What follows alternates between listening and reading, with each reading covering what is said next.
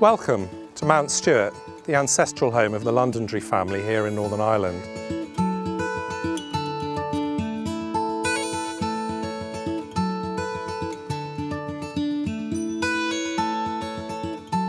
Let's go in.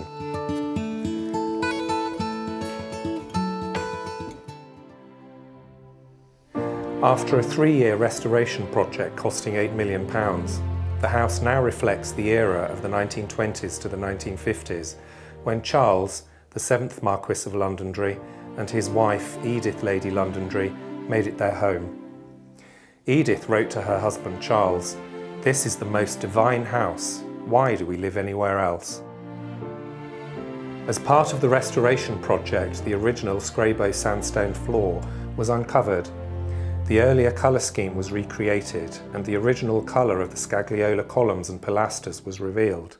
Within the space is displayed a collection of sculpture, including Venus and Eurydice, wife of Orpheus. Both were commissioned by the 4th Marquis in the 1850s from the Scottish sculptor Lawrence MacDonald. It's really tempting to lean on this inlaid mahogany banister, so I'm going to keep my hands in my pockets. This is an imperial staircase. What that means is it has one central flight that leads to a landing and then divides into 2 further flights. It was a really efficient way of moving large numbers of people in a small space very quickly. But it's not the staircase I want to show you, it's the enormous portrait on the landing.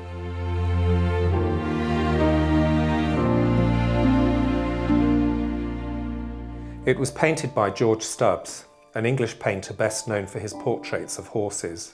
He painted this at the age of 76 at the end of a long career, and it demonstrates his detailed understanding of horse anatomy. Interestingly, Stubbs' portraits were often painted, as here, in the landscape layout, as opposed to portrait. Sir Henry Vane Tempest owned Hambletonian, the horse portrayed here. Hambletonian was believed to be the fastest horse in the north of England.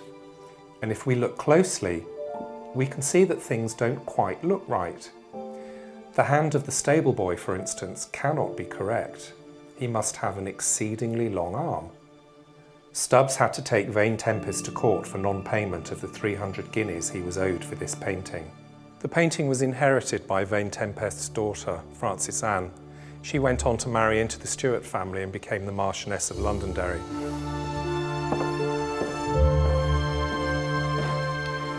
Here we are before Frances Anne Vane Tempest, later Marchioness of Londonderry, and it was through her that the Hambletonian portrait by Stubbs came into the family.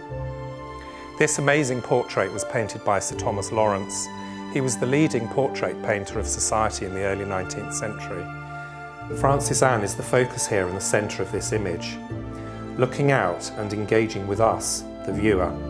Her son, George, leads her and us through the entrance of her ancestral home, which is in the northeast of England. In August 1828, Frances Anne's husband wrote to the artist, "Your picture has safely arrived and is today placed above the fireplace in the dining room. Everybody's enchanted by it."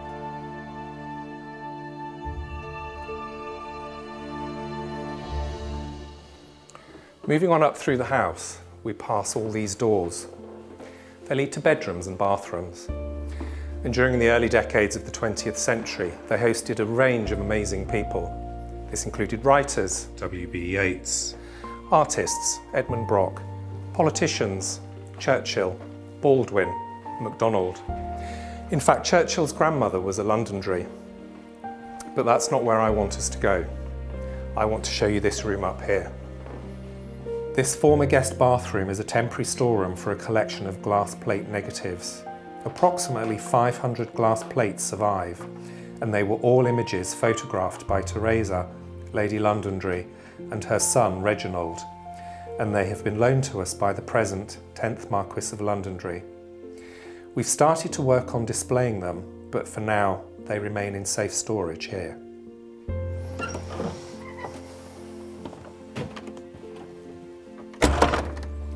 Moving further on up into the house, we come to the roof. Now I'm really excited because one day I would love to be able to bring visitors up here, but for today it's just me.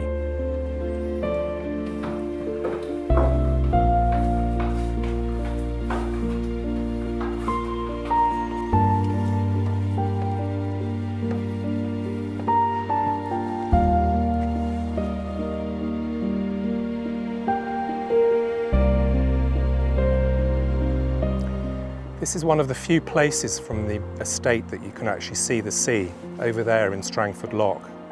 And it's ironic because the loch itself is so important to the microclimate here at Mount Stewart. Without your support, we couldn't look after amazing places like Mount Stewart. So thank you.